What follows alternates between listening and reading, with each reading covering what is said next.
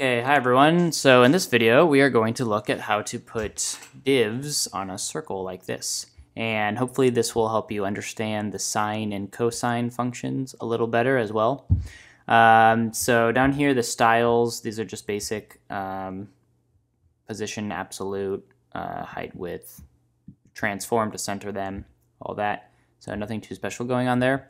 So what we need to do though is take this big circle and calculate where on the line each little circle should be.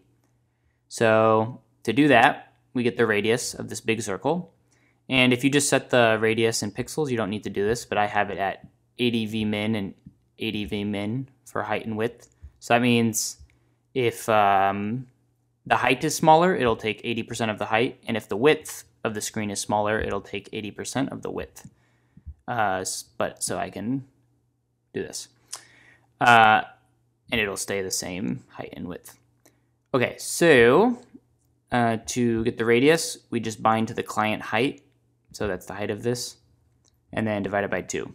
So that would be the radius. So that's what's going on right here. And then to get the, so here's the names of these planets. And then to get the angle interval, so basically, this is just the space from here to here. That'll be the angle. So if we had more, so if I add another one like Pluto, now there's 6. Okay, so then with this angle interval and radius, we can calculate radius times the sine. So this will like calculate how far we should be. So here, angle interval times index. So we're getting this number here, 0, 1, 2, 3.1415.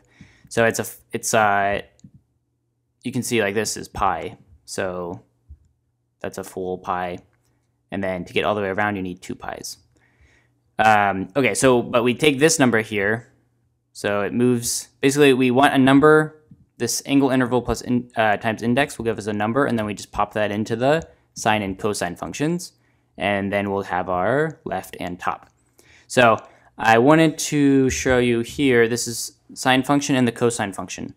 So basically there you'll see like each of them from 0 to 2 pi, they end up at the same spot. So they're going up, down, up, kind of in a circle. Like together they make a circle. Because they're always coming back to the same point. So you can see here in the, here we have, as we go this way, we have x increasing and y increasing. So x and y increase, and then once we get to here, x starts to decrease, but y is still increasing. And then again, they go together, both decreasing, and now x is increasing and y is decreasing. So it's the same as these functions here. So, at some point, they're both decreasing, like here. They're both going down. And then at some point, one of them starts going up and the other one's going down, but then they go up together. And that's what creates the circular, yeah, we get this circle thing here. Okay, so I know it probably doesn't make total sense, but hopefully that gives you a bit of an idea. So like, and then these radiuses are basically just to offset them so that they land on the circle, the big circle. Okay, so that is that. And then another thing you can do, so right now we have 6 and it's evenly spaced like this. If you wanted, you could add an offset. So let radius offset equal, let's say 2. And then you could just add that in here.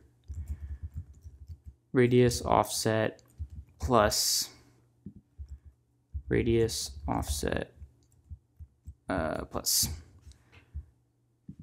maybe 2 is not good, 3, 4, 5, yeah.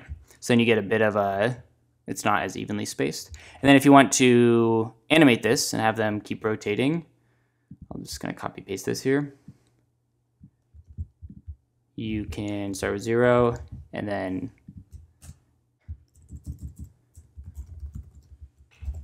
yeah. Okay, then you can have it rotating like that. Okay, well, that's that. Here's my first video in a long time. I will try to start making more relevant videos, but I just wanted to put out something simple just to get the ball rolling. And yeah. Okay, that's it for this video. Bye.